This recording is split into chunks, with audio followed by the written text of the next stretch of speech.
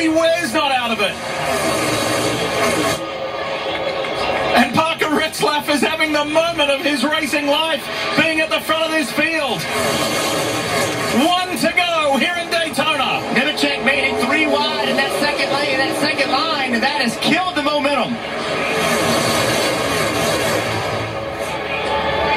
You've got to go back a long, long way for Kyle Busch.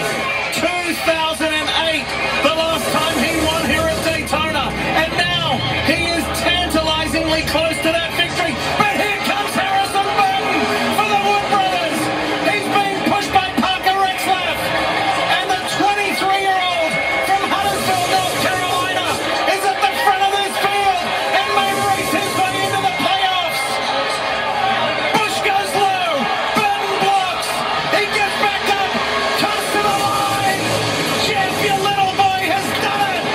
Harrison Burton wins in Daytona and does what his uncle and dad did. How about that?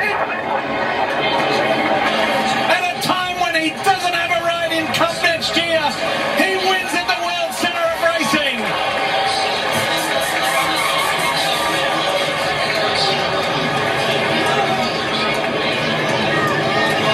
What a great night for the Burton family here at Daytona. What do you say, Dad? Hell, I can't talk. Nor can your wife.